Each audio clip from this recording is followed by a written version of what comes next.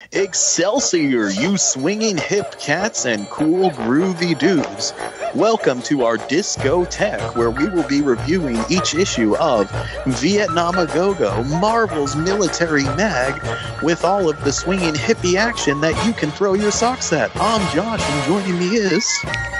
Make way for Donovan. And letting the hair down again tonight, it's John. So we last year we recorded we did our first episode, and as it is with podcasting scheduling, it took us a year to do another one. But hey, we've had longer hiatuses than this. I think it was like 6 years or something between like issues 47 and 48 of Classics. So sorry about saying weekly in the promo. Yeah. Well, weekly, because like this is coming out during a period of month that entails a week. It is coming out during a way to swing it. Yeah. It's Flash Thompson logic right there. This would be when I would read emails, but every single email is the same, which is everyone calling us a liar, saying that this book doesn't exist. I don't know what you're all talking about. Come on. I mean, do you think we'd really go through all this trouble just to, like, lie? Issue 1 of Vietnam A Go-Go is the only comic I ever got slabbed by the CGC, so it's real, y'all. Yeah. I was a little ticked off when rest in peace Stan Lee, the creator of Vietnam A Go-Go, but I was a little ticked off when like it was not like mentioned like during any of this. I'm trying not to laugh. I'm sorry. Get him out now because the labs are coming. But yes, if you're just tuning in now to our second episode, editor's note, see episode 1. Vietnam A Go-Go was Marvel's military comedy mag that ran, starring Flash Thompson and Buzz Baxter and General Ross, a.k.a. as they affectionately call him, Uncle Thundy, having adventures during the Vietnam War. It's basically like an early spin-off mag because it's Buzz Baxter from Patsy Walker fame, General Ross from The Incredible Hulk, and Flash Thompson from Amazing Spider-Man. As we established last episode, the comic was created because Lyndon Johnson personally asked Stan Lee, I need you to make the Vietnam War look cool and fun, because they were having problems with like youths burning their draft cards and stuff like that. So Stan Lee took that directive and ran with it. And if you want to know more, see our swinging first episode done last year around April 1st, funnily enough. How about that? So any thoughts before we dive back into, the mystic jungles of Vietnam? Just when you thought that this book couldn't get any more sweat-inducingly offensive, it couldn't get any more unpredictable, it couldn't get any more ridiculous, we kept on reading the series. I don't know what I was expecting, but you had threatened that there are more Marvel characters that appear in this, and again, it's like, I didn't know that Vietnam was like, Marvel code for Las Vegas and everyone just goes on there to party, but... It's not exactly convenient to get to. I mean, you either have to cross the Pacific Ocean or Asia, depending on which direction you're coming from. It's not easy. Which is weird because in one of the issues that we're covering tonight, they mention like transatlantic flights, and it's like, but that's not what transatlantic is, but... It wouldn't be the first time that Stan made that mistake. See the earlier Hulk issues. Yeah, well, and speaking of Hulk too, we said we read in one of Stan Lee's like letters last issue that apparently Thunderbolt Ross commutes because he has an experimental rocket from Reed Richards that takes him to Vietnam and back, so he could have adventures in both the Hulk magazine and Vietnam. But implying that he's not sanctioned to actually go down there as a military operative. But like, they're not giving that rocket to the soldiers to, I don't know, like go home and see their families. Don't be silly. Getting started, issue 4, we open up with the cover where we have a rocket in the middle of a launch pad in the jungle, and it has an open hatch. And Buzz and Flash are curiously like walking towards like the hatch of this rocket, inquisitively. And Flash says, "Well, Buzzy, old boy, this groovy rocket is sure out of this world." And you see, like, in the background, with, like, the jungle and everything, Uncle Thundy Ross is in the bushes, hiding in the background, and he's holding a remote control, and he's looking really sinister. And the thought balloon says, and once I press this launcher, Thompson and Baxter will be out of my world. And a little blurb in the bottom corner of the cover that says, all this, and would you believe, fun and freaky, Foggy Nelson? Let's get freaky. So any thoughts on this cover before we open up this travesty of a book? I mean, it's fun, and like Foggy Nelson, you got to wonder, why is this New York lawyer in Vietnam? But and why is he a selling point? Why is Foggy Nelson a selling point? Like they like advertise that on the cover, like. You think Karen Page would be a lot more of a delectable, like, advertisement? No, it's Foggy Nelson, everyone's most fatuous lawyer. And if this was a TV show, I'd be like, okay, I guess like the other actors are like too expensive. But no, this is a comic. He could have drawn anyone he wanted in there, but like Foggy, like there's some kid who has like his last like 12, I think they were still 12 cents at this point, like 12 cents. And he's like, oh man, what do I get? Vietnam a Go-Go or like Avengers? And he's like looking back and forth. And he's like, oh wait, Foggy Nelson's in this one. Oh, Vietnam a Go-Go it is. So well, also like going from like, this is, what year is this again? 67. But like going from like Gene Colan Daredevil, where Foggy is rendered, rather realistically, he has a bit of like chub on him, but he's an adult man. To Dan DeCarlo drawing Foggy Nelson, it is a dramatic sea change. Very grotesquely, I might add, but so we open this book with Patsy Walker sitting at her desk, staring at a piece of paper. She has a dumbfounded look on her face, as if she's overwhelmed and not sure, like, if she's believing what's on this paper. Behind Patsy is her rival, roommate, frenemy, Hetty Wolf, with her arms crossed, like, like as if they're in high school and being mean to each other, saying, "Why the long face, Patsy Puss? You've been staring at that paper for hours." Really, for hours? What is that? The latest space adventure from Jack Kirby? If she stipped paper, wouldn't be the comic, but okay. Even more outrageous, Hetty. It's the latest letter from Buzz, Patsy answers. Your ne'er-do-well high school sweetheart turned fiance soldier, Buzz Baxter. And that's how you know that this is written by Stan Lee. The one and only Patsy says. It's just a letter. What's so unbelievable about that, Hetty asks. That's the thing, Hetty. I've read this letter, but it's so outrageous and groovy, I don't know whether to believe it, said Patsy. Oh, come on, Patsy Puss. How exciting can the Vietnam War possibly be, Hetty asks. Lord. Well, face front and get a load of this, Patsy says, as she begins reading the letter out loud. And I have to scroll down on Microsoft Word. Dear Patsy, thanks for sending the pies. The guys really love them. The only one in our bunk who has any cooking skills is old guy mailman, so it was nice to get a little treat from home. You wouldn't believe what my pal Flash and I have been up to, so sit back, turn up your stereo, you don't do that when you read a letter, and get ready to blast off as I tell you about how Flash and I became, and it says in big letters because this is like the title splash, the first cadets in space.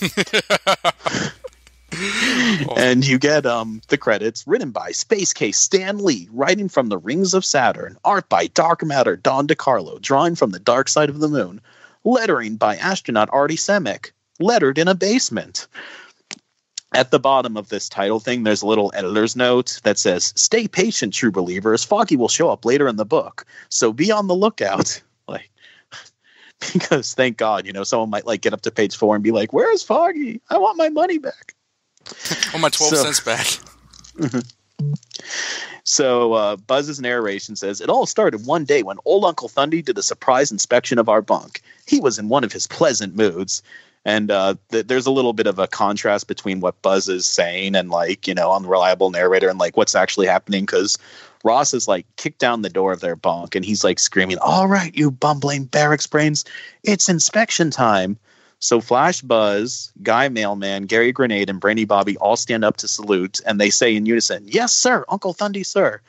But Gary stands up so fast that the grenade he was polishing, is dropped, and it explodes on Ross's foot.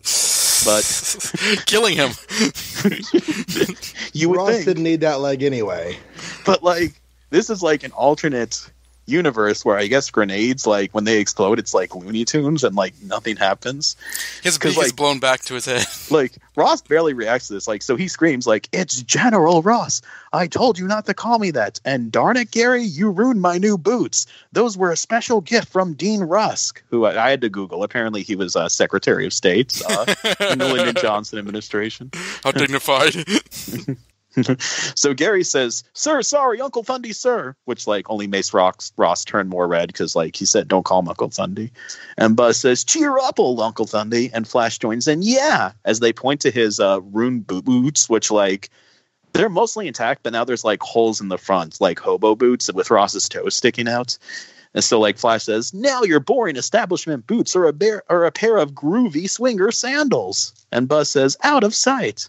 Ross looks like he's like about to erupt at this point, and he says, "If you two like the sandals so much, then they're yours." And he shoves like both of the boots into Thompson and Baxter's mouth. So Buzz's narration continues, and he says, "Uncle Thundy was showing off his new shoes and goofing around. It was a real swinging time, but during inspection, he made a discovery that changed his mood from Jolly Green Giant to Green-Eyed Monster," which Green-Eyed Monster is jealousy, not anger. So, you know, I would think that grown man Stanley would know that. So Ross, he's holding up a pair of high heels and lipstick and says, well, well, well, who can explain this?" And all of the men, his eyes go wide. And we get a close-up on Guy Mailman as her thought balloon says, "Oh, no, I'm usually so careful, but I left my women's clothes out. General Ross and the other cadets don't know that here we go with exposition, everyone. They don't know that I, Guy Mailman, am really a woman disguised as a man to join the army." But and why did she take her? Feel free to forget that because she'll remind you all the time. Yeah, why was she wearing them? Why did she bring them? "Now that Ross has uncovered my secret, I'll never live it down. I should have hidden my stuff better, but my silly female brain was too distracted by trying to figure out the recipe for Patsy's pies. A girl can't help but be competitive about cooking." So Ross, breaks up this little inner monologue by saying, "To think you could hide this from me. But with the proof right in front of me, I know your secret, and I can't believe I was too blind to see it earlier."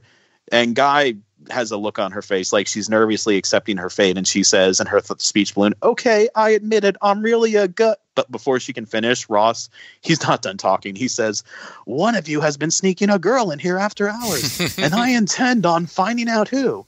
Is there something you know, Guy? You look like you have something to say." So we get a panel where you see like everyone's face, and each cadet is being quiet, but they all have a thought balloon saying what they're thinking about. So Guy's thought balloon is, "So he doesn't know, but he suspects. I'm sunk. How will I get out of this one? I guess girls really weren't meant for war after all." And it's like, this has nothing to do with being meant for war. And Brainy Bobby says, thought balloon is, "My deductions reason that the only ones foolhardy enough to sneak a girl in here would be Thompson or Baxter. I hope they confess so the rest of us get off easy." And Gary says, "I'd give my best grenade to get out of this mess." And Flash's thought balloon is, "I've been sneaking." Sorry. Flash's thought balloon is, "I've been sneaking my best girl Shashan here to groove to some records, but she doesn't own anything like this." But Guy does look nervous. And Buzz's thought balloon is, "Poor Guy. He looks like he's about to crack any second." Outside the tent at that moment, we see Shashan wearing a green flower in her hair, which is important because that green flower becomes a plot point later. That's why it's there. She's making her way to the entrance of the bunk, but she stops when she sees Ross through the window.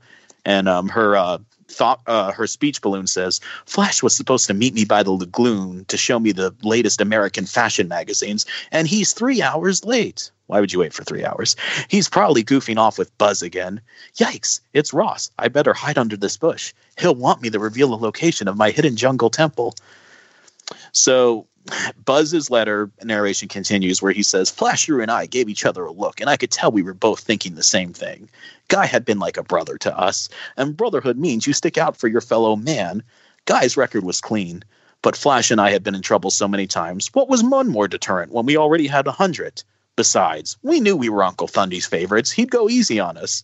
So in the next panel, Flash and Buzz say, and like their speech balloon is together because they're saying this in unison, "It was us, sir. We had the girl in here." Like, together? Like, ran a train on her. Yeah. And I guess all the other cadets are confused because like they say in like big letters, huh? Which is like, didn't like Brainy Bobby suspect them like two panels they ago? all share the same like word balloon. Yeah. And Shashan is overhearing this from the outside, and her thought balloon says in big letters, "That cad." And Ross says, "I knew it. That's it, boys." And we have Shashan running away in tears, Betty Brant style, saying, "I'll never trust Flash again. How could he?" Which is the second time that like this has happened in this run where she like overhears Flash not cheating on her and like runs away angry. So back in the tent, Ross grabs Thompson and Baxter by the ears and drags them out. "It's cleaning duty for you two soldiers of stupidity. That'll teach you to think twice before making my army camp into Lover's Lane." And he's dragging them off by the ears. But as they're being dragged off, Flash says, "Gosh, Uncle Thundy, if you wanted us to lend you our ears, all you had to do was ask." And Buzz says, "Say, Flasharoo, isn't it sweet of Uncle Thundy to drag us out so we don't have to hurt our tootsie toes doing that boring establishment march?" And Flash says, "You're all hard, Uncle Thundy." So Guy Mailman is looking very forlorn, like as this is happening, and her thought balloon says, "Those poor boys, they took the fall for me, and now they're being punished. I'll never forgive myself. I suppose the gentleman must always come to the rescue of his damsel in distress, even if they don't know she's really a damsel. Some things never change." And she's like, "Oh, they're in so much trouble that they look like they're having a ball." Like, so Ross and the boys are now, they've left the bunk and they're now at the launch pad where you see a small rocket that has a red, white, and blue flag on it and the words USA are under it. And Ross says, "All right, you dothering dummies, this experimental rocket will help us in our fight against the Viet commies." He never explains how, but it will help. Use space age technology on these poor villagers. Son of a bitch. The Department of Defense is sending some big city lawyer to make sure that all the T's are crossed and the I's are dotted. And the editor's note says, "And you can probably guess who that daring big city lawyer might be." And they say like daring, it like stands, when Stan says daring, it's in big letters. So it's like, is he like trying to trick us that it's Matt, but like he already told us it was Foggy? Right. There's the thing with these is like the cover kind of gives it away, right? Yeah, so he's like, "Who can this daring lawyer be? Justice is blind." Face front. He works at Nelson and Murdoch. He's one of two. He's in love with Karen Page. That doesn't narrow it down. He's also a sleazy mother. So Buzz says, "Say no more, Uncle Thundy. You want us to give the rocket a test flight." And Flash says, "I can see it now. Flash Thompson, man of the stars." And he has like a little thought balloon dream sequence where he's surrounded by like space age Bond girls. Like they kind of look like Star Trek aliens, but they're in like Bond girl outfits with those, like 1950s like space Mysterio helmets on them. And they're like grabbing Flash's foot. Like it's kind of like it's the poster for Star Wars, even though like that wasn't published for another 10 years. So Buzz says, "Don't you mean man of the stars?" And Flash says, "Golly, Buzz, you're the only person that can make a second man seem like a third wheel." And Buzz says, "I'm the one who has test pilot experience." And Flash says, I love how they automatically think like, "Oh yes, testing this thing. This means that one of us will get girls somehow." Yeah, from Mars. Yeah.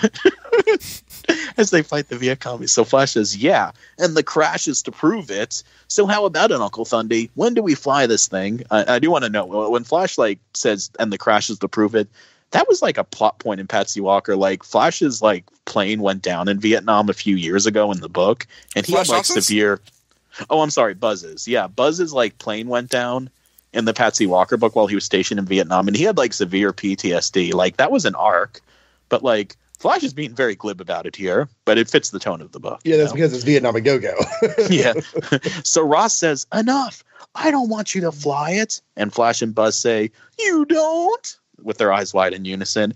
And Ross hands the boys each a toothbrush and says, "I want you to scrub it." And they both say in unison, "Ooh." And Ross says, "This rocket needs to look really good for that big city lawyer tomorrow. Boy, it would take a real daredevil to go to a war zone like this." Okay, once again, we know it's Foggy. It's in red lettering. And also, he's like, "It would take a daredevil to come here. You took your daughter here like 3 issues ago." So he says, "Think you boys can clean this without screwing up?" And they say, sure thing, Uncle Thundy, but can we keep the toothbrushes when we're done? And Ross says, why would you two want to do that? And Flash says, we forgot to pack ours when we shipped out. And Ross says, what? Then what have you two been using to brush your teeth this whole time? And Buzz says, your toothbrush, of course. It's a long... I love the look on his face when they say that. That's a good joke. He's like... It's like combination anger, shock, disgust. Like Dan DeCarlo, he's not Alex Ross, but he was able to pack so many emotions into that. Like they're smiling and their eyes are closed, so it kind of reminds me of like a Steve Ditko look. So Buzz says, "Your toothbrush, of course, and it's a long hike to your bathroom each morning. Thanks for the new brushes, Uncle Thundy." And Flash continues, "You're all hearts." And Ross, as like you see, he looks like he's like about to explode, and he says, "Just get started." As his thought balloon says, "At least the Hulk never used my toothbrush." So Flash and Buzz go inside the rocket, which seems a bit bigger on the inside than it does on the outside. Bigger on the inside? It's the TARDIS. Nice. Issue 19, Doctor Who. Not really, though. I'm impressed you got that reference. Nice. It has panels and buttons everywhere and 2 seats. And Buzz in his letter to Patsy narration says, "You wouldn't believe it, Patsy Pie. A real-life rocket. American ingenuity at its finest. Flash and I were impressed, but we played it cool." And Flash is like running around, touching all the buttons, say, "Wowee, it's like something out of Lost in Space." And Buzz says, "Eat your heart out, Will Robinson." And Flash says, "I can just imagine Lieutenant Uhura doing a go-go dance right there." To which, has Flash and Stanley ever watched Star Trek? Like, yeah, that was in the movies, right? Like the fan dance. Well, like, or did Flash or did Stanley think that Uhura was on Lost in Space? The first black female space character, Lost in Space. Well, it's like they saw like a picture of her in a magazine and they see the miniskirt, like, oh, this must be about go-go dancers in space or something.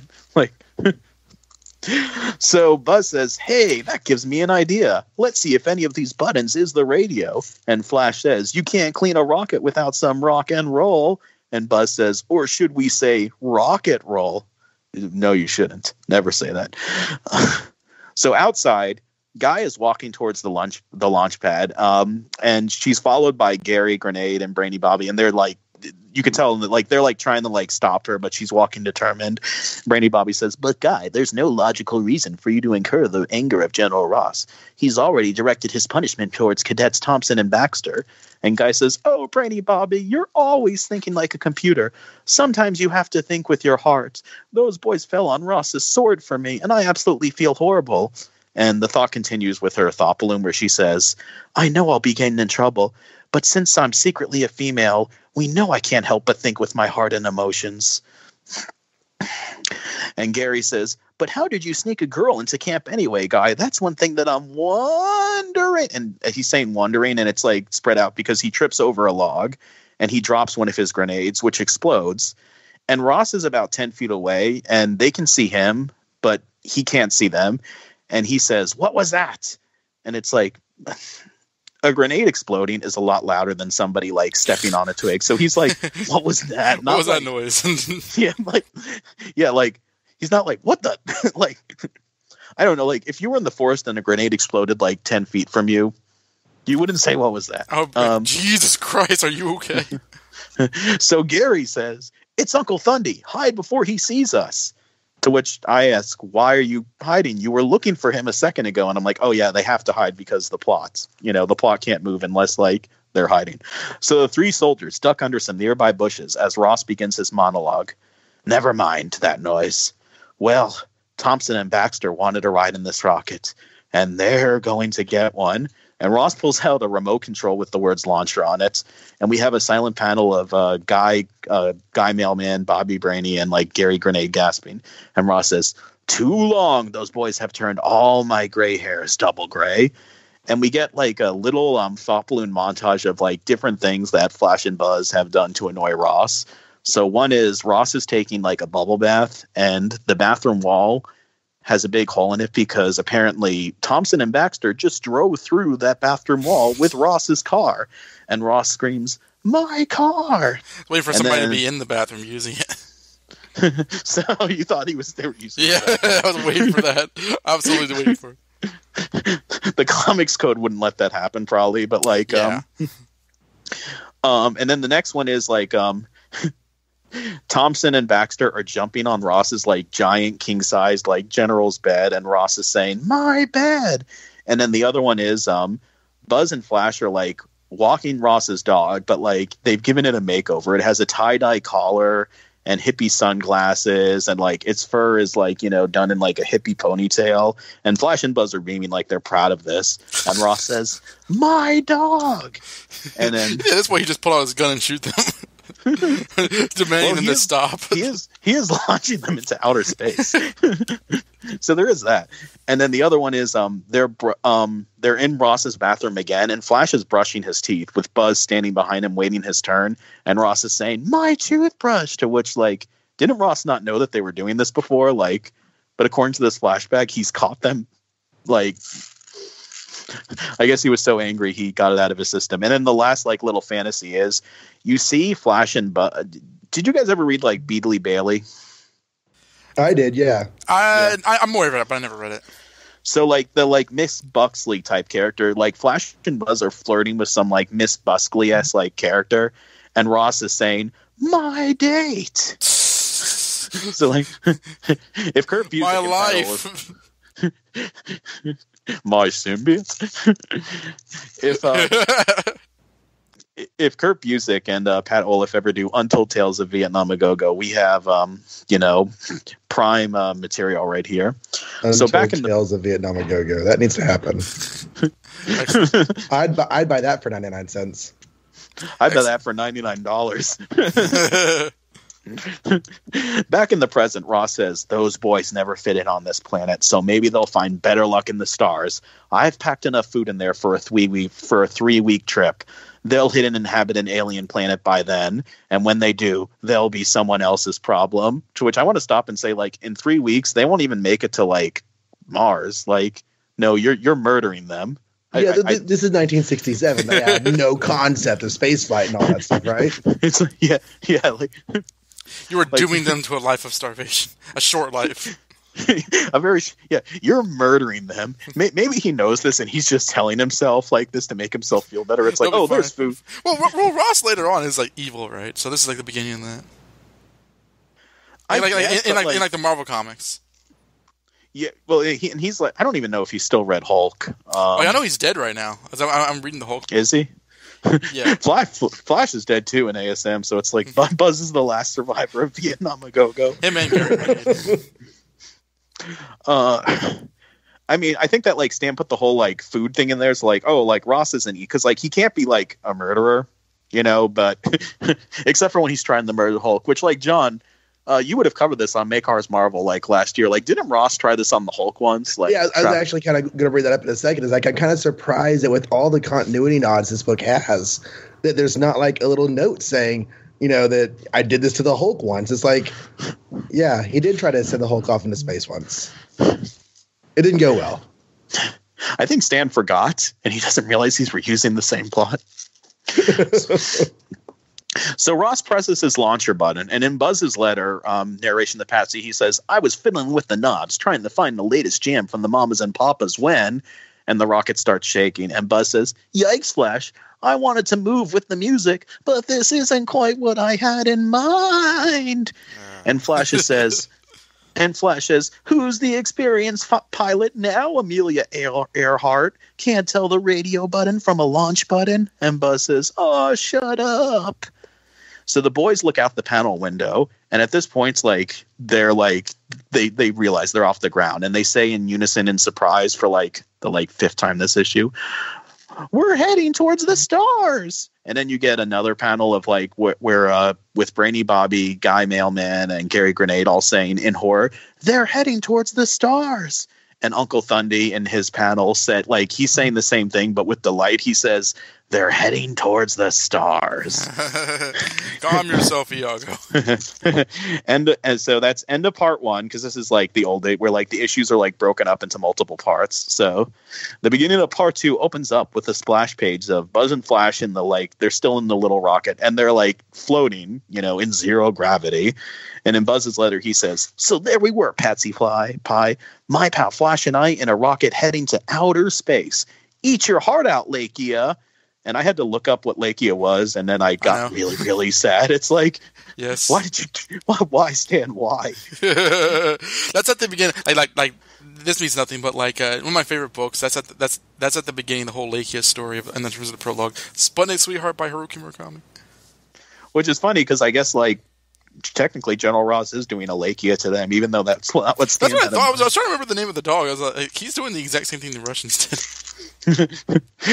It doesn't happen, but like it would have been funny if like they found Lakia and rescued him, but like Lakia got hit by like cosmic rays and was now a super dog. And that's how he survived. The Inhumans dog. Lockjaw. Yeah, wow. That's what happened to Lakia. He's Lockjaw. It's canon. Yes, real life canon. Well, now you've done it, Buzz for brains. Uncle Thundy's going to wring our necks when he finds out we took this rocket for a joyride without his permission. To which I am confused by him saying this whole, like, is Uncle Thundy going to wring our necks? Because, like, are they oblivious to Ross being mad at them? Like, or are they, they usually are. Right. But here he's like afraid of Ross. So it's like, I guess whatever works for the gag. So Buzz says, "Where's your sense of adventure, Flash? We're the first cadets in the stars." And Flash says, "That's true. And besides, what Uncle Thundy doesn't know won't hurt him." And Buzz says, "Just a trip quick to Pluto and back. And Uncle Thund and we'll be back before Uncle Thundy ever notices we're gone." And Flash says, "Imagine, we could do the Watusi on Saturn's rings." And Buzz says, "Or the mashed potato on Mercury. You don't just go to space to dance." And Flash says, "Buzzy, old boy, outer space won't know what hit them." And outer space, plural. And Buzz says, "There's just one problem." And Flash says, "The Beatles or the Stones?" And Buzz says, "How do we drive this thing?" in big letters. And like when he says that, like it's an outside shot of the rocket as it's like hurtling through the stars. Meanwhile, back in Ross's office, he's laying in his chair daydreaming, and he says, "Now that Thompson and Baxter are gone, it's going to be smooth sailing from here. I can see it now." And Ross is like dreaming of a muscular he's dreaming of a muscular version of himself that has a full head of brown hair, not gray hair, and he's getting a medal from like I've seen that episode of The Simpsons before. Yeah. And like the Daily Bugle headline says, "Viet Commie surrender, quote unquote. Ross is too powerful," says commie leader. And the Hulk is shaking as he kneels before Ross and says, "After the way you win this war, Hulk too scared to be hunted by you. Hulk surrenders." And Betty Ross is like, his daughter is like with some Ken doll of a soldier and says, "Oh, Daddy, your bravery and leadership has shown me that I want a man like you, not some scientist like Dr. Banner." Forgetting the whole, "I want a man like you." Yeah. You say forget. I say, wait a minute. And then Lyndon Johnson says, "I officially resign." I'm sorry. Go ahead. And Lyndon Johnson says, "I officially resign the presidency and declare Thunderbolt Ross president," which there is something called the 25th Amendment, but actually I don't know when the 25th Amendment was like, because I know that like I think during the whole Gerald Ford time they like made the Vacancy Act. I don't know, but anyway, Ross has snapped out of his trance when one of the secretaries from issue 2, that story that you covered, John, calls him on the intercom and says, "That lawyer from New York is here to see you." And Ross says, "How many times have I told you not to interrupt my daydreams?" "Ah, never mind. Send the guy in. He must be blind as a bat if it took him this long to get here." Which I thought, number one, I thought he was coming for tomorrow. And number two, we're still doing this hints that it's Matt, even though okay, whatever. So, makes you think that maybe they did this story before they even did the cover. That's the only explanation, other than the fact that like Stan, like I've always had a theory in mind that like this was like the last book that Stan would do each month. Like he would do like Journey into Mystery, Amazing, Spider-Man at the 11th hour, Avengers, when he's like, tied and then like he's like this was like the last book of the month, so he really just like phoned it in. So The doors opened and like the lawyer's standing there, but like he's in the shadow, all silhouetted, and the silhouette makes him look like Daredevil a second because there are little horns there. Yes, there's like horns in the shadow, but then in the next panel he walks closer and the horns were just like Foggy's hair being messed up. So like, surprise guys, it's Foggy Nelson. You all worst kept secret. So Foggy says, Foggy Nelson of Nelson and Murdoch, sir. Are you General Ross? And Ross says, well, I ain't David Niven. And Foggy's a little confused, and he says, I'm sorry, sir. Is David Niven performing tonight for the troops? So Ross sighs and says, never mind. Yes, I'm Ross. I can't believe they finally found a lawyer willing to come here. The last 3 guys didn't want to make the long transatlantic flights. And Foggy said, well, sir, I needed a change of scenery, and I heard that Vietnam is beautiful in the summer. For freaking who? I mean, not that it's like, you know, Winter Wonderland, but like they're treating like it's like Tahiti. So Foggy, I understood that reference.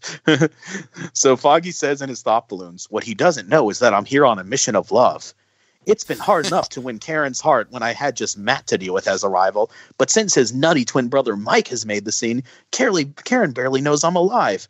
But I have an ace up my sleeve. I know Karen has always admired the jade rose, a rare green flower that only grows in Vietnam. Only a few of them are left, and once I bring one back for her, she'll be Mrs. Karen Nelson before you could finish saying, Foggy, my boy, you've done it again. I just made like that blinking man gif. Like, excuse me? Everyone knows the rose. Like where is this comic going? He's here on a scavenger hunt. Yeah. And usually the military, like, they have their own in-house, like, Pentagon lawyers, I would imagine. But so Ross hands Foggy some papers, and he says, I'm sure that you'll find that everything's in order. And Foggy says, thanks, General. Now all I need to do is take a quick visual inspection of the rockets. And Ross says, the rockets? And in his thought balloon, he says, I completely forgot about the rocket. The Pentagon will have my teeth if they found out I used it to get rid of those unruly cadets. Getting rid of Thompson and Baxter was worth it. ... I hope. But how do I throw Foggy off my scent? I'd better stall. So Ross says, yes, the rocket. It's this way, Foggy. Let's go find it. And Ross says in his thought balloons, think, Ross, think. Meanwhile, there's a quick scene with Brainy Bobby, Guy Mailman, and Gary Gannade. They're sneaking into a locked control room because the premise here is that Brainy Bobby's going to hack into the control room and use the radio waves to get the rocket back to Earth. And of course, there's sexism in this scene because Guy Mailman uses her bobby pin to pick the lock. When she's asked how she got it, she says, "Oh, my date left it behind when she came to the cabin." To which Brainy Bobby says in a thought balloon for like the first time this issue, but not the last. I wonder. So Guy says, "Let's hurry, Bobby." As they're at the control room now, and Bobby says, Guy Mailman says, "Let's hurry, Bobby. I can't imagine how frightened and confused Flash and Buzz might be." And meanwhile, in outer space, you see the boys. They're doing that description happened. Yeah, they're doing air guitars, which I don't know if that was a thing in 1967, but evidently maybe Stanley invented it. But they're doing air guitars in 0G. And jamming out to Jefferson Airplane. And Flash says, "Man, old Guy and the gang will be as green as the Hulk when they find out that they missed this." But the rocket starts bumping, and Buzz says, Flash, did we just hit a pothole? And Flash says, "No way, Buzz. There's no potholes in space. Must have been a space deer." And then the rocket shakes again. And Buzz says, "Then what's hitting us?" Then we get Stan Lee narration. It says, "That's right, true believers. The very same cosmic rays that gave the Fantastic Four their powers are now bathing your favorite private pussycats." So back at the control room, Bobby has the radio signals locked on, and he's using it to pull the rocket back to Earth. And Guy says, "You did it, Bobby. I could kiss you." And Bobby gives her like a very puzzled look. And I'm actually surprised that the Comics Code let Stan Lee get away with this joke. So back in the rocket, Flash says, "Buzzy, I don't feel so hot." And Buzz replies, "You said it, Flash. That's the last time I eat the cafeteria special." Meanwhile, Ross is still like stalling, like trying to like distract Foggy as they're like on their way to the launch pad. Like, "Oh, I could show you the new tanks. Surely you want to see those." And Foggy says, "Just the rocket, Ross, so I can be on my way." And Foggy's thought balloon finishes, and look for that jade rose. And Ross says, well, there's also the beautiful beaches. And Foggy's now exasperated. And he says, look, Ross, can we just... And then all of a sudden, Foggy stops dead in his tracks mid-sentence because he sees Shashan off in the distance, crying under a tree because of Flash's earlier betrayal. And he sees the jade flower in her hair. So Foggy's thought balloon says, over there, in the distance, an indigenous girl. And the flower in her hair, it's the jade rose. So Foggy turns to Ross and says, actually, Ross, I think a walk on the beach will do me good. A walk on the beach alone. I'll catch up with you later and we can inspect the rocket then. So Ross looks at the readers and like shrugs his shoulders like, So we get a scene of Foggy introducing himself to Shashan and he like braces himself with the all plot balloon saying, I know how short-tempered females can be, and she probably doesn't trust Americans. I need to proceed with caution, earn her respect and honor her before I ask her for the Jade Rose. One wrong move and I could wind up creating an international incident. America doesn't need to be at war in Vietnam. Okay. What did Stanley mean by that? Because that's not a mistake. That's not like him not knowing what he's talking about. That's just either that's commentary or Stanley was like on drugs. Or more drugs than he let on. This was Stanley's subtle protest of the Vietnam War. Foggy Nelson trying to steal a flower from Shashan. Yes, of course. It's symbolism. Ugh. So they're talking a bit, and Shashan has the thought balloon.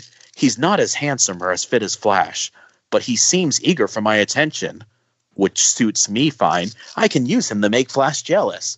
When Flash sees me walking around with this hotshot American lawyer, he'll regret taking girls for kissing sessions with him and Buzz.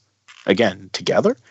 So Shashan wants to make Flash notice her, and with Foggy, but the only problem is they're in space until they're not. So back in the control room, Guy Mailman is saying, hurry, Bobby. If anything happens to Flash and Buzz, I wouldn't be able to forgive myself.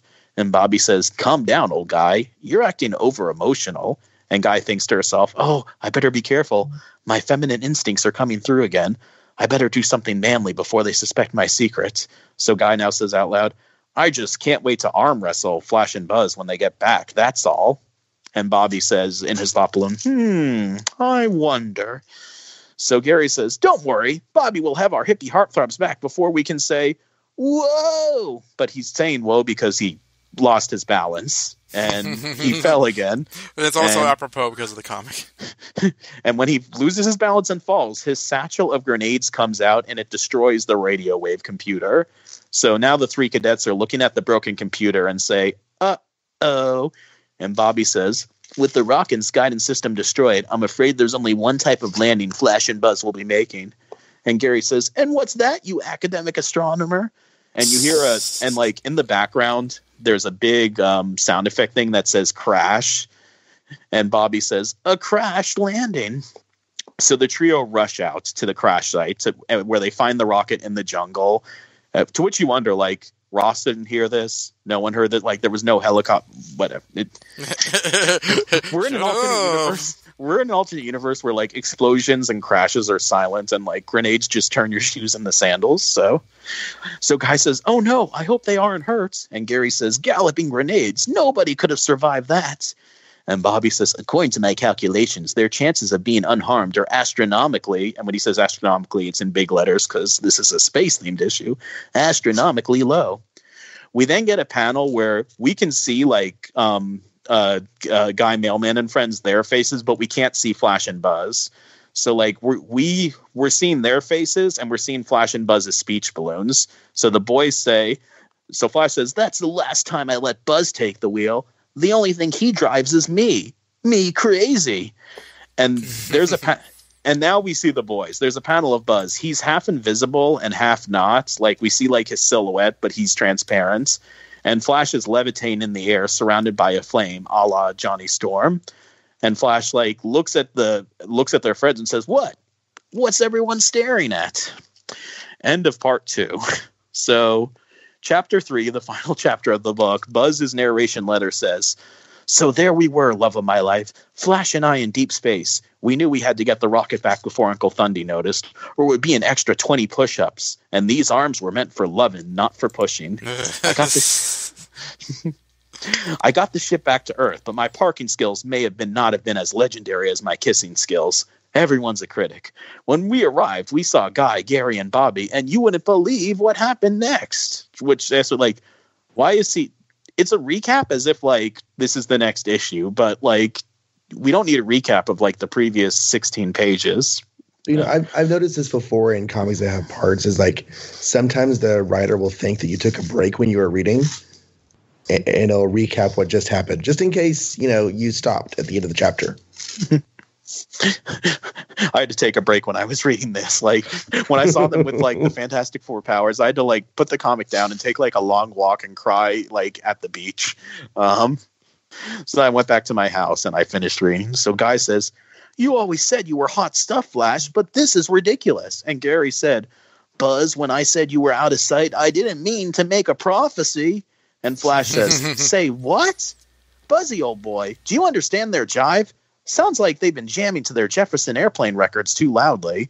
So Guy pulls out a compact mirror from her pocket and says, "Maybe you two mods should get a load of the reflection you're putting out." With Bobby thinking, why does Guy have a compact mirror? And Flash looks in the mirror and says, "Clapton's guitar. I'm an ever-loving Human Torch." And Buzz's disembodied voice, because he's now almost completely invisible, like, "Loving nothing, Flash. You're not a Human Torch. That's a gag mirror. I can't even see my own reflection in it."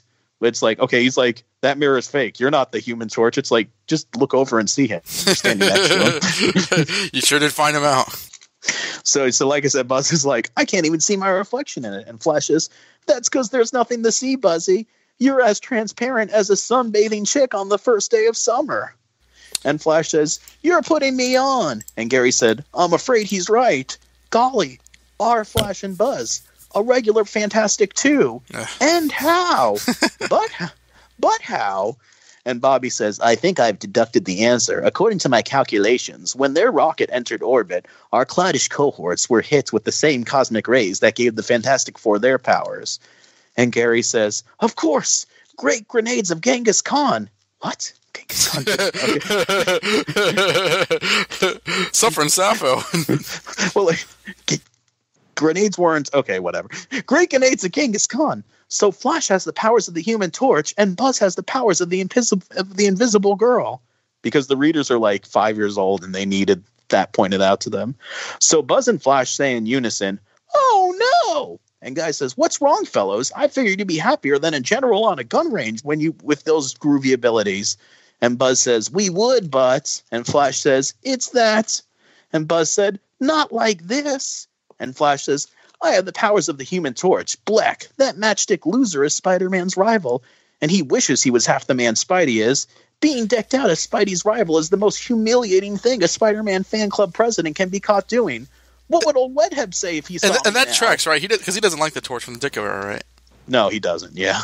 But, like, I would think that having the power of flight, when playing, like he's like, "Oh no, I'm this guy."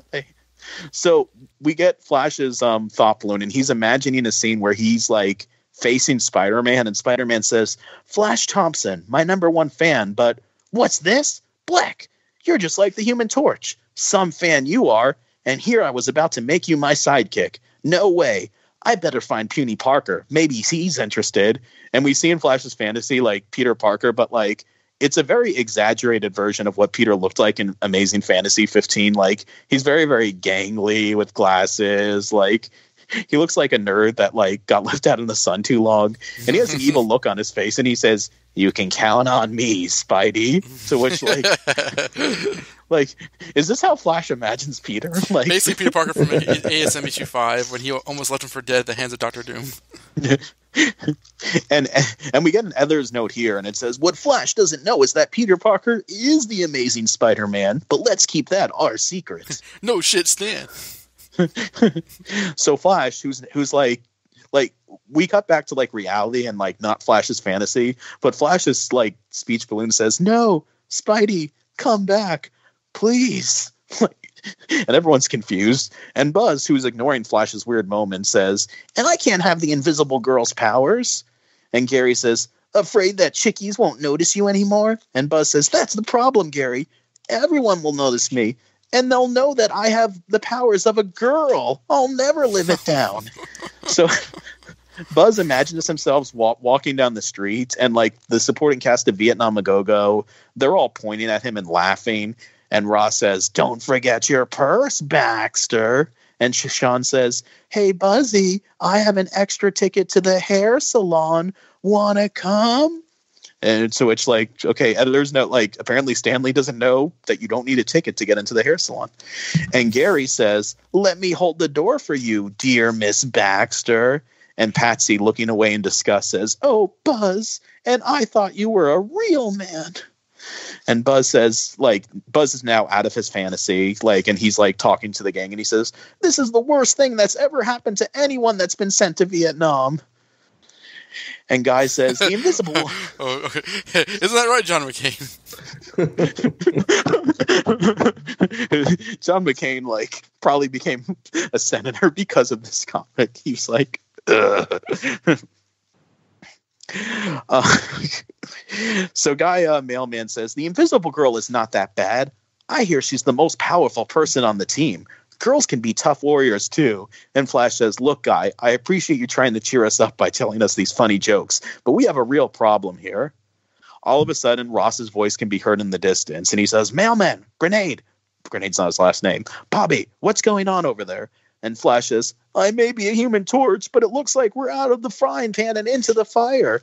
And Buzz says, we can't let Uncle Thundy see us like this. No one's going to be seeing you, Buzz. And Flash says, he'll take one look at us and realize we got hit by cosmic rays because we took the rocket for a joyride. He'll make us do 20 push-ups. And Buzz says, my elbows are still sore from the last 20 push-ups he made us do. I thought you were in an army shape. Shut up. So Guy in her thought balloon says, the boys think they launched the rocket. They don't suspect that Uncle Thundy sent them away on purpose. Best to let them continue believing that. It would break their hearts if they ever suspected that Ross doesn't always tolerate their presence, which is like... Maybe. So Gary says, you guys better hide. And Bobby says, it looks like Buzz already has a head start. And Buzz says, phooey, at least my powers are good for this, but I feel like a real ninny. And Flash says, that's because you are. And Buzz says, Flash, has anyone ever told you that you make a real good mud flap? And I feel like Stanley was just like looking out his window, like insert insult here, and just like picked one object. So Guy says, enough. Buzz, just remain invisible. Flash, fly away in the other direction before Uncle Thundy sees you. And Flash says, whatever you say, Fly Guy, but I'd rather be web swinging. Blah, what a rotten day. And his Flash flies off like, what a rotten day. I got to go to outer space and get superpowers. Like, I can't wait to go to bed.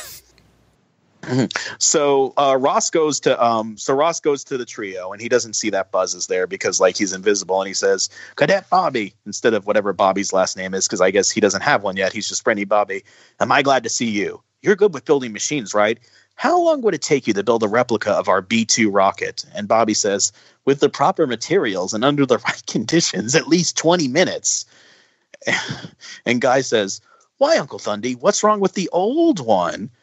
And Ross says, never mind the old one. Bobby, if you can build a new rocket in 20 minutes, and if it fools that hotshot lawyer, I'll see to it that Jimi Hendrix himself performs at our next USO show. And Gary says, wowee, Jimi Hendrix himself. And Bobby says, I'll see what I can do, sir. And Buzz is excited, and he's forgetting that, like, he's invisible, and he says out loud, you better, brainweed. If we miss out on Purple Haze, then the only thing you'll be counting is calculators. And Ross says, who said that? And his thought balloon says, I could have sworn it was Baxter, but I sent him up to the stars. It must be my guilty conscience. So Guy Mailman, thinking on her feet, says, oh, that was me, Uncle Thundy, practicing my ventriloquism. You never know what skills we'll need to fight those Viet commies. So Ross says, maybe I'd better go for a walk and clear my head. And Guy says, that was sure a close one. Bobby, how are you going to build a ship in 20 minutes? And Bobby says, simple. And he points to the crash ship that apparently Ross, like, didn't even notice. He says, I'll just show Ross and Foggy Nelson that one. Simple as that. So Gary says, Be more careful next time, Buzz." But there's no answer. Buzz? Great. Is his voice invisible now? So we cut to a panel where, like, you know how, like, when Sue Storm's invisible, like, the reader can see her, but people can't. Yeah, like so we see dotted outlines. Yeah, so we see, like, invisible Buzz, and he's following Uncle Thundy, like, back to base, and he says, and the narration is now Buzz's letter, and he says, "The guys were being real square, so I decided to follow Uncle Thundy. He's a real swinger, and I thought maybe if I follow him, I could learn his studly secrets." But meanwhile, Flash was having problems of his own, and we cut to Flash, who's trying to figure out the hang of, like, flying. And we get a few panels of him, like, steadying himself and, like, controlling his flame. And Flash says, "Say, I just remembered. Can't the Human Torch control his transformations by saying flame on and flame off?" It's not like Shazam, but I guess Stan is forgetting. How would he know that? Like, one way or the other. Like he wouldn't know how that would actually work. Well, it doesn't work like that, to be fair. Yes. It doesn't, but for the sake of this.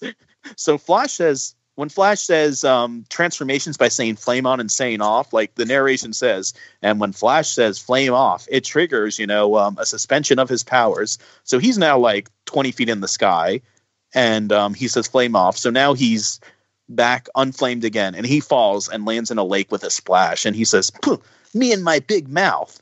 Hey, there's my best girl, Shashan. Wonder who she's with." So on the other side of the lake, you see Shashan with Foggy, and in her thought balloon, she says, "It's Flash, and he can see me. Now to give him a real show." So she speaks out loud to Foggy and says, "Oh, Foggy, those jungle noises are frightening me so. Hold me tight." And Foggy says, "Why, certainly, Miss Shawn." That's not her last name.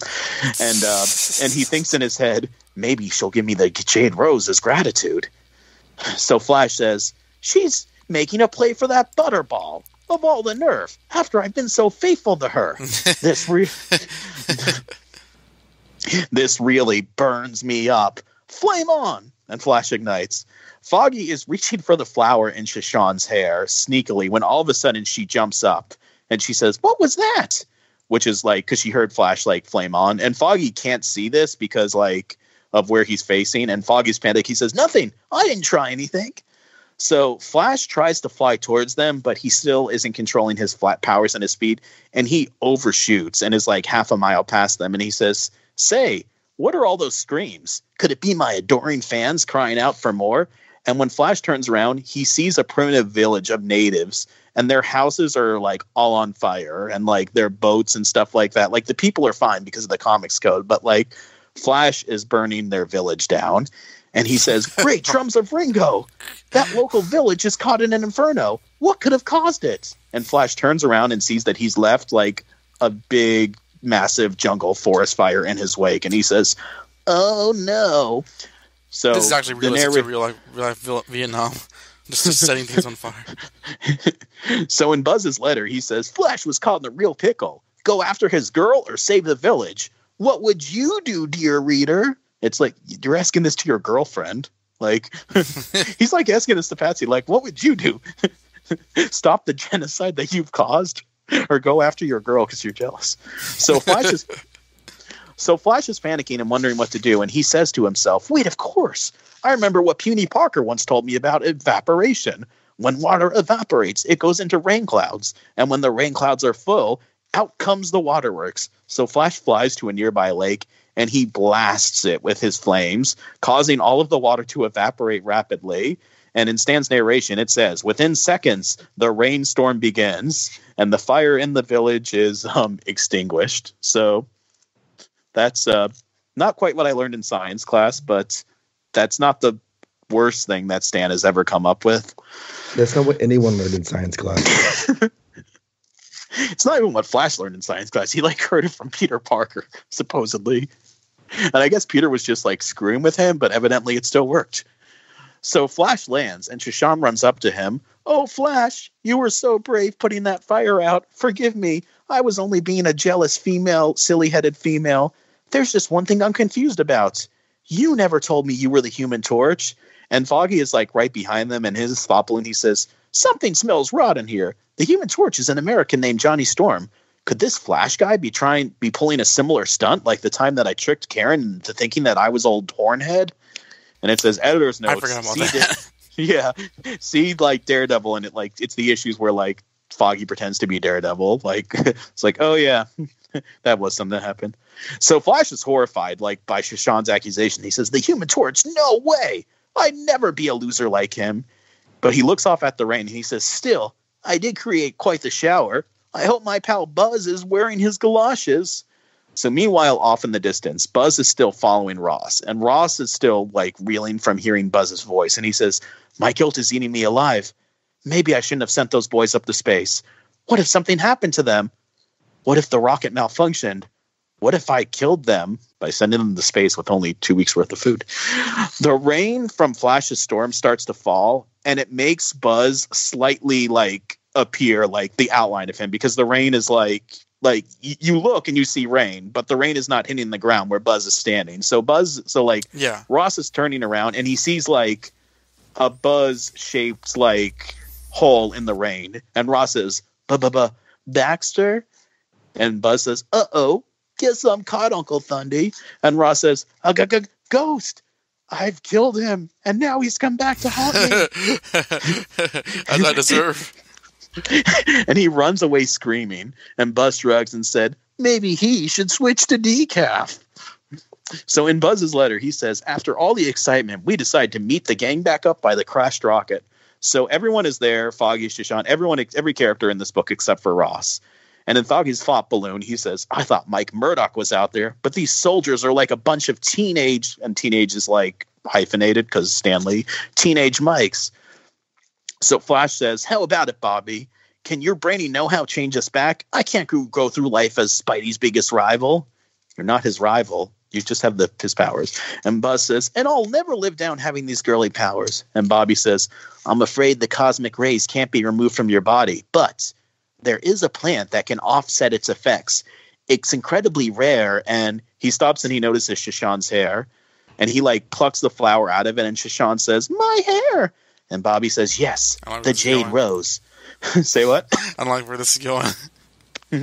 The Jade Rose. This rare plant has been known to absorb the powers of cosmic rays. So Bobby takes the flower and he puts it in front of Flash's Buzz.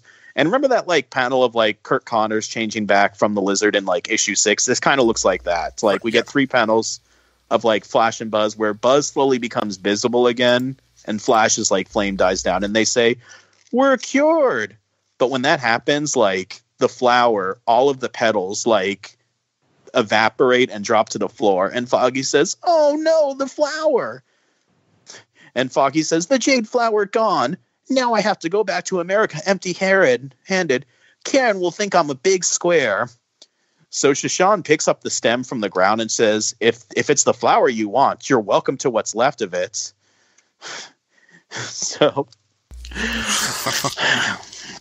So the issue ends with like, Ross like bumps into Foggy again, and he's like, Ross is still like trying to avoid like showing Foggy the rocket because he thinks it's not ready, but they see the crashed rocket there, and he's like, well, about the rocket. And he's like, "Yes, I already saw the rocket, Ross, and everything looks good. Too bad that massive, like jungle fire ruined it. But that's not your fault, and I'll be sure to tell the Pentagon." And Buzz and Flash, they act like nothing has happened because like they don't want Ross to know that they took the joyride, but they don't know that Ross thinks that they're dead or in space. So Ross is kind of ending the issue gaslight. He's like, but is my mind playing tricks on me? Were they dead? Were they alive? How are they here as if nothing happened? And maybe I shouldn't be the general of an army in Vietnam with my sanity in question. Oh well. So the issue ends with like Guy Mailman, looking at the reader and winking. The end. Wow. Wow, indeed. Wow. I feel I know that like, we said that like this was like the last comic that Stanley worked on, but I feel that like this was like him like really just throwing in everything at the wall, because like space and crossovers and magic flowers. And like I like the 3-act structure. Like I really feel that like he like there was a last gasp of creativity with this one that I can't promise we'll see again. Yeah, the whole like Fantastic Four power. It's like it was almost an afterthought. That was just kind of in there. Well, and the boys don't really like react to having powers other than like being embarrassed. Like they never, I don't know, like they never enjoy their powers or revel in it. Well, it's also like the theme of this book is not taking the right priorities seriously. It's like, we've been into space and we have, godlike powers. This is the worst thing ever. I would have thought that like Flash Thompson would have like attacked the torch and like I can be a better torch, but he was like, oh man, this bites, and it's just like, dude, you're in Vietnam. Like you should be taught how to see the advantage on certain things in wartime. Stupid fool. Well, this is like, I don't know, like there was a show that I used to watch on Nickelodeon called like Salute Your Shorts, and I feel like, oh yes, minus like the magic powers, this is like Salute Your Shorts. Like everyone's in summer camp and like playing tricks on like the camp counselor. And Ross is like ugly, that. Yeah, like, and the groovy chicks and like things like that. Yeah, like Foggy and Sean, that was like the romance that nobody saw coming. Well, there's no such thing as like platonic friends in the Stanley era of any comic book. No. Yeah, everyone that sees each other is like, how can I use this person? Like, Foggy's like, oh, I can use her to get this flower. And Shashan's like, I can use him to make Flash jealous. Yeah, it's like, I need to, the flower thing is just... that was a bit disappointing in terms of like just... somewhere along the line, there's a war going on. I mean, I would like to think, but well, Flash did burn a village down. Like,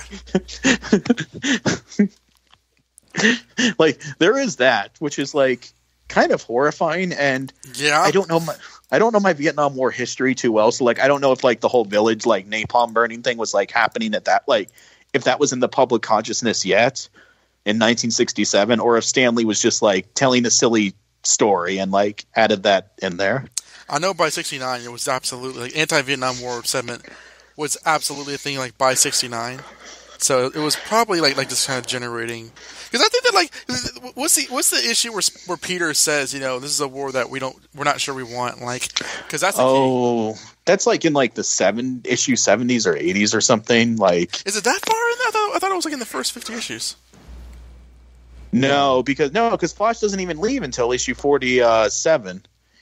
Yeah, but I thought that like he had commented. I know that it was probably during one of Flash's many returns. I don't think anyone would be protesting the war if they saw all the wacky adventures they're having in Vietnam Go-Go. It's just a wild, wacky time with like people using to. I loved the dream sequences like throughout this issue, like Spidey, like Black, I'm going to make Puny Parker my sidekick, and Ross's whole like, I now declare you, General Ross, President of the United States, because you like sent 2 teenagers into space. And the whole like Father, I'm so impressed with you. I'm going to look for a man just like you. That sent shivers down my spine. Yeah, that was something that happened.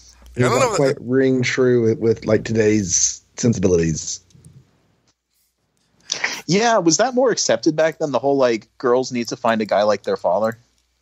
I remember hearing that whenever I was growing up, like that girls tend to go after guys who remind them of their dads. I have no idea how true that is. I would imagine it's not that true, but it's something that I grew up hearing. I know that there's definitely like a harmless like the daughters tend to be into what their mothers were into, which was like their fathers. But I think back in the day there was a more concentrated like you can say that now and it's like, oh yeah, that's just a pattern of like mothers and daughters. But back then it was like you need to find a man just like your father, because only your father knows how to take care of you, and only the husband knows how to take care of you. It was much more sinister back then and much more creepy. Mm-hmm. There's a lot of things creepy back then.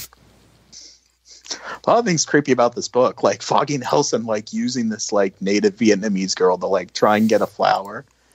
I mean, this is actually Stanley at his most. Because I'm not read John. How does Sergeant Fury and his Howling Commandos compare in terms of like World War II politics and Vietnam politics, and there's a lot of racism and sexism in this.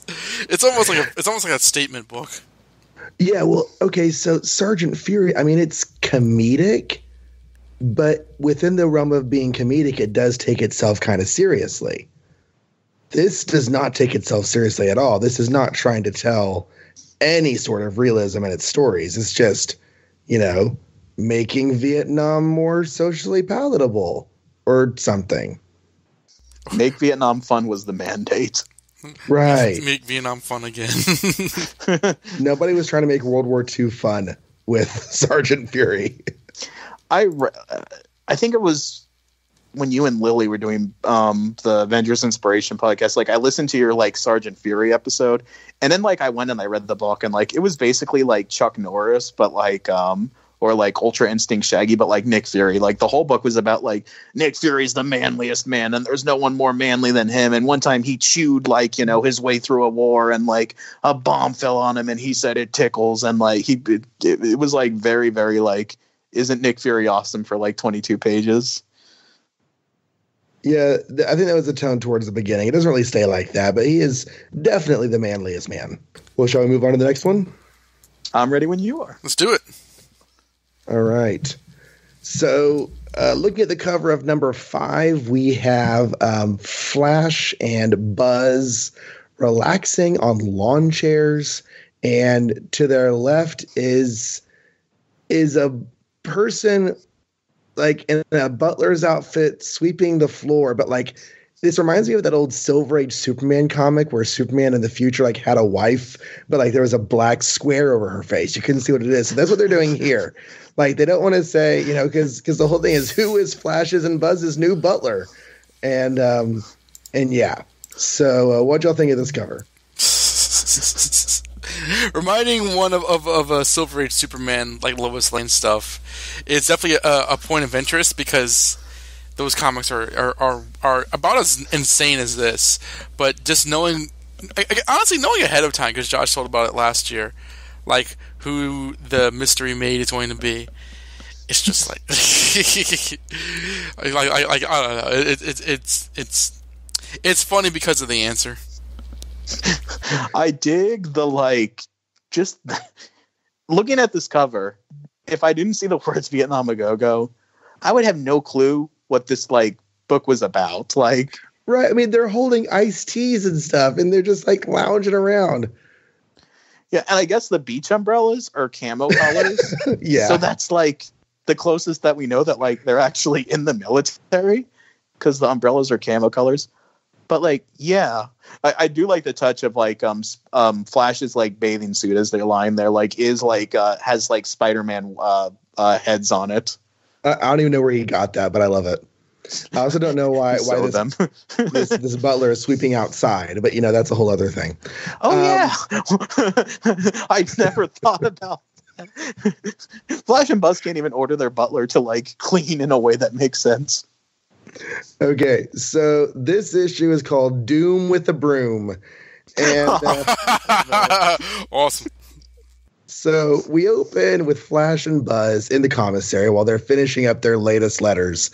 And a Guy mailman walks by, and she offers to take those letters to the depot. She's like, hey, boys. And they're appreciative. And as Guy is leaving, Flash looks at Buzz like this is the first time this joke has ever occurred to him. Wait a sec. Mailman? And he's taking our letters for us? What a riot. And the best part is Stanley's probably so proud of himself for coming up with that in issue 5. He's like, right. Why didn't I use this gag sooner? I was too busy making fun of girls. Right? The best part is in that bottom panel, guys in the background were about to leave, but she's totally giving Buzz the up and down. Anyways.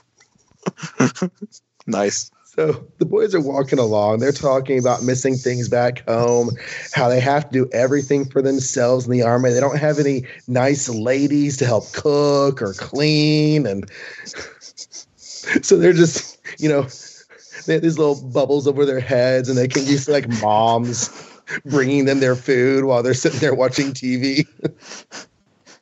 When Buzz and Flash came from, it was 1950s Ozzy and Harriet. Right. So that's when Flash sees this like skulking hooded figure off in the distance, and they think it's an intruder in the camp. And Buzz tries to be all like brave, and I don't know who he's fooling, but he like throws a few faux karate moves to show he's ready to rough up anyone who comes their way. And I'm like, okay, yeah, but this is the Army. You've been trained in hand-to-hand combat, right? Like your weapons are right there. just tell Gary to walk in his direction. He'll trip and a grenade will fall. Yes, they needed Gary. But evidently it's all a front anyway, because as they get closer to the stranger, Buzz is totally hiding behind Flash and making Flash go in front. It's pretty great. So they get close enough to this person, and we can see that it's a green hood and a green cloak. And they tell the stranger to turn around real slow. Now, this guy is leaning really heavy on the tree there, like he's weak or sick or something. And he turns around, and it's the bottom panel of the page. All we see is Buzz's and Flash's like face with their eyes bulging out and like this reaction shot. So it's Foggy Nelson again. Foggy Nelson. And of course, the ad's here. So you've got to turn the page to see what's going on next. And it is, in fact, Dr. Doom here in Vietnam. From who knows where, because I don't know. But there he is. So Dr. Doom, and at first Flash is really freaked out. And we get a couple of panels of flashback, just like in the middle of all this, about how Flash dressed up as Spider-Man way back in the day.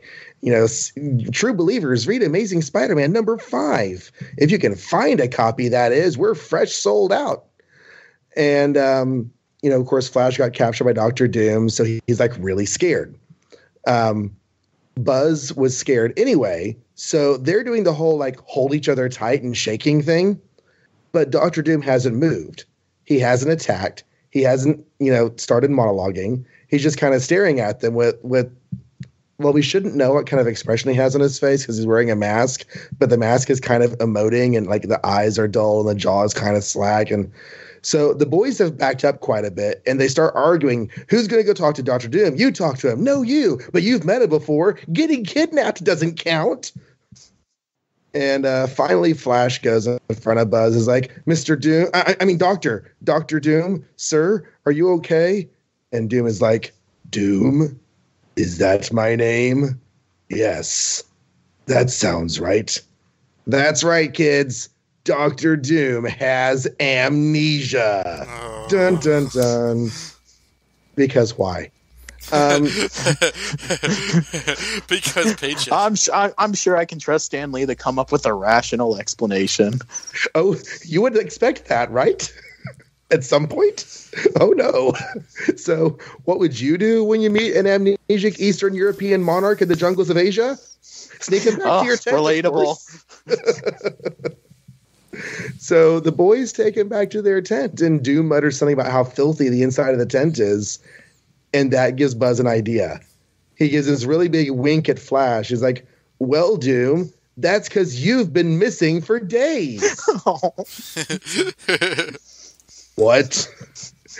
And Flash twigs to the idea. He jumps in. Yeah, Doom, you know what your job is around here, right? You're our butler. And Doom just stands there and like looks back and forth. There's like the little two-faced back and forth panel there. And he raises a pointer finger straight at Buzz. And Buzz like starts to sweat because it looks like Doom's about to blast him with his finger blast, which is like Omega sanctioned.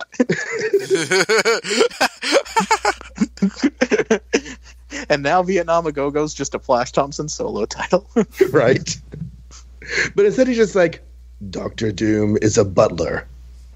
Yes, that sounds right. And he grabs a broom from the corner and starts sweeping like it's Tuesday. And I'm like, I'm laughing at this point because evidently, if Dr. Doom has amnesia, he will do whatever you tell him to and think it's totally normal. He is completely chill. And anyways, I do want to point out that like this is like page 5, and like in 5 pages, Flash and Buzz have done what the Fantastic Four have not been able to do in like their 50-year history. Right? They've like Dr. Doom's defeated. He's domesticated. Like, And it kind of goes from there. There's a little more shenanigans, especially because they have to hide Dr. Doom from Ross when he comes around. And in Guy Mailman, there's a one part where Guy Mailman helps them dress him up in disguise. Yeah, Uncle Thundy, he's my visiting cousin. Remember, you signed the approval. Oh. Yes, because people visit here all the time. Of course. And somehow Ross completely misses the green cape sticking out of the back of his shirt. Or the metal face. Like, oh, yeah. It's... He has a skin condition that makes his skin metal. Right. Well, in the movies. Oh God, that was a thing. Yeah. So the craziest part is the ending, because throughout the story, we don't see Ross a whole lot but the couple of times we do see him in the story, he's really stressed about this like visiting dignitary coming to inspect the camp. And I'm thinking, is this going to be a random general, maybe Captain America if they want to do a crossover? But no. The dignitary who's visiting Vietnam is Namor, Prince of Atlantis. And he's coming to do an inspection of their camp. And he ends up... Why? Dignitaries... Okay, Stan. Okay, never mind. Yeah. Like, because he gives two shits about like, this. That would be like, I don't know, like, you know, we have like Justin Trudeau like visit us at like the White House, and he's like, I must inspect the White House for like approval or like something like that. And he's walking around in his green Speedos and like nothing else except ankle wings. And he ends up catching Doom cleaning things for the boys, and he recognizes him because, of course, they've had dealings. There was that one issue of Fantastic Four and maybe one other place. I think Avengers too, right? Or was no, that was him and Hulk. I was confused. Yeah, they haven't done supervillain team up. That's in the future, so I don't think they've seen each other that many times yet. But he does recognize Doctor Doom, and we realizes that like Doctor Doom has been